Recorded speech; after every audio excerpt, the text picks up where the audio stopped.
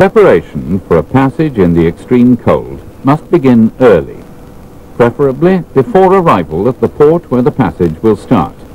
I've just heard from the agent that the vessel is going to load next cargo at Hound Point in UK and going for discharge in Porvoo in Finland.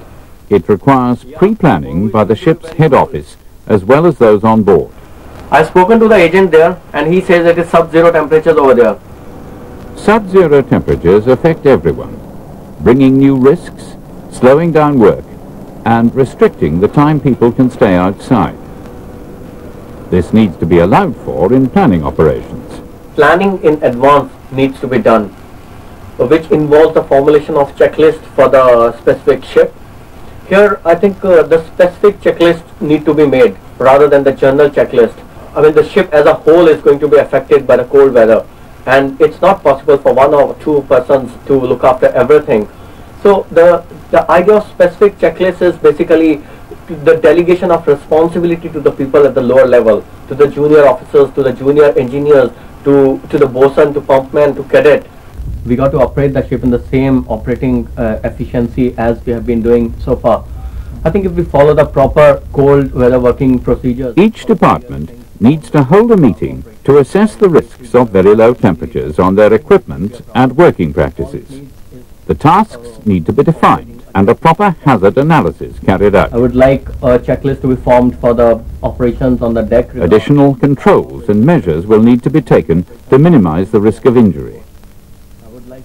Having the meeting early ensures that supplies can be taken on board before departure. If we actually refer to the manufacturer's manuals regarding our cargo pumps, the starting point for this risk assessment will be the cold weather procedures set out in the company and ship manuals. Second will be the equipment manufacturer's handbooks. Third will be other material such as this video and its study guide. A checklist which people need to follow genuinely. Last but not least will be the expertise of officers and crew with previous experience of sub-zero conditions. They will have a large part to play in deciding what needs to be done. We should keep the bypass valve open on deck during the nights and sub-zero temperatures. In other words, there are many questions that should be asked. How does cold affect this risk? Are there further precautions that we need to take?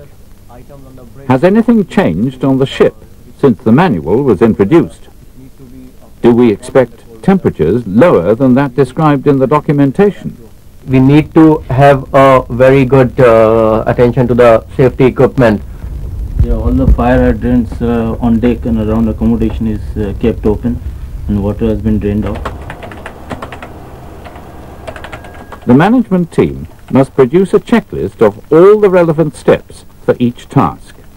This will incorporate all the printed information, the seafarer's experience, their knowledge of the ship, and local conditions. For the ships which are operating in eastern Canadian regions during winter months, temperature variation can be a problem because of the fronts moving at a very high speed. The temperature can drop from 0 degrees to minus 20 degrees in a couple of hours. That is why it is advisable for the ships which are coming into this region to take their winter precaution much in advance before they come into this area.